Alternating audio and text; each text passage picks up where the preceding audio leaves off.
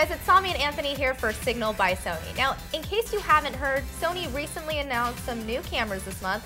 One being the Alpha NEX-C3, a camera I'm super stoked about because it's giving a whole new group of photographers creative control over their photography. Yeah. Now, I actually own the NEX-3, which is the predecessor to this camera, so you've probably heard me talk about it before. I mean, I am a big DSLR user. I'm big into the quality of my photographs, and I like having a lot of manual control, and the NEX-3 gives me that in a very small, very portable package, so I'm super into it. And the NEX-C3 still has all of the same traditional features as the NEX-3 and the NEX-5. It's slightly smaller and lighter though, you can see here, and it's got a new sensor and a new processor.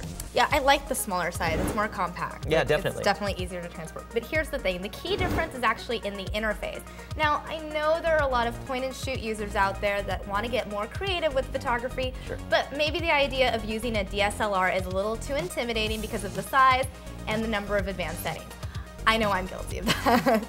What's great about the Alpha NEX-C3 is that the interface changes all of that. So here's the deal. The camera has a photo creativity area that turns techie photography terms like exposure into simple ones like brightness. You can actually adjust those settings up and down.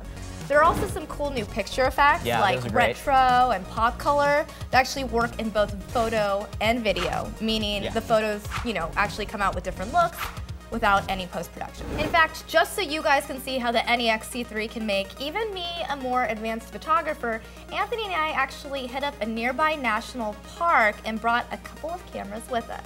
Now, of course, I took photos with the new NEX-C3 using the easy photo creativity interface, and Anthony showed off his advanced skills by taking the same photos with his NEX-3 using manual settings. Okay, so the first thing we tried out was the aperture versus background defocus. So aperture is essentially controlling the opening of your lens, like how wide open your lens is, and you can get shallower and deeper depth of field. So you get those nice kind of like dramatic effects. So we took a picture in the park by a river, of a tree in the foreground and then a river in the background, and matched up pretty well. You got yours set faster than mine, I think. Yeah, mine's a lot easier. I mean, I don't want to say it's easier to use, but for someone who doesn't have, all the technical training with, photography, it was definitely easy to just kind of scroll it up and down to really find the right setting to kind of match it. So. And that probably wasn't something that you had messed around with a lot before. I mean, you'd seen probably a lot of depth of field stuff in cameras, but didn't know how to control that. No, totally. I'll admit it, I'm a point-and-shoot user, but this definitely made me feel like a cool photographer in the moment. Yeah, the other one we tried out was exposure value versus brightness. Now, exposure value kind of compensates for the exposure in the camera and brings up your darks a little bit, and, so you can. It works really well for backlit stuff, like the trees we took a picture of. Yeah, and, totally. And once again, I think on this one, you had slightly more granular control than I did. And it's, it's cool when you have words like brightness. I mean, you know what bright means. Yeah, totally. So it's like anyone can understand, like, oh, this makes it brighter, this makes it darker. It's pretty easy to use. Totally, and one of the biggest things in photography or in videography is white balance, setting your white balance and getting the color temperature of things right. The NEX-C3 calls that just color. Yeah. So you were able to just change the color temperature, and we did some cool stuff by that creek where we made it look really warm and sunny. Yeah. And then we did trees, and we kind of gave it that whole blue tone effect. Yeah. For me, while I'm setting all these things manually, you are setting them using literally the menu icons. Yeah, I was just like up and down, adjusting it, and I was, for me to take a picture, it took like, a couple seconds. Yeah.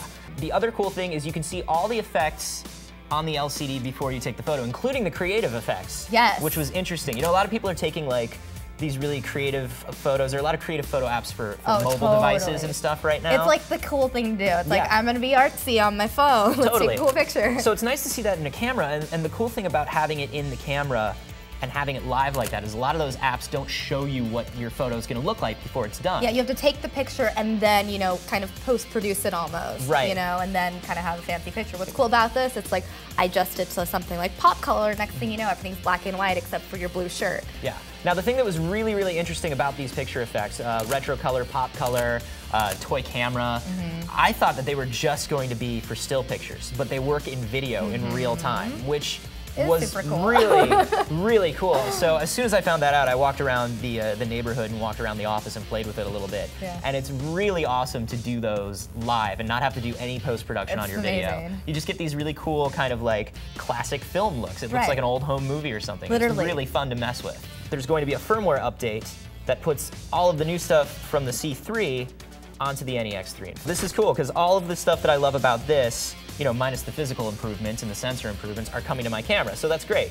And you have, you know, if you have a few dollars to spare, you might as well get a second camera. Why not, Yeah, right? absolutely. So if you are ready to step up from a point and shoot, the NEX-C3 will be available in August with an 18 to 55mm kit lens for about $650, and you can get it in silver, black, or pink. All the details are on the Sony website. I saw you clapping for pink out of the corner of my eye. I was clapping for pink, Anthony. And to stay on top of everything Sony makes, you can watch more of our videos at youtube.com/signal. For now, this is Samia and Anthony signing off.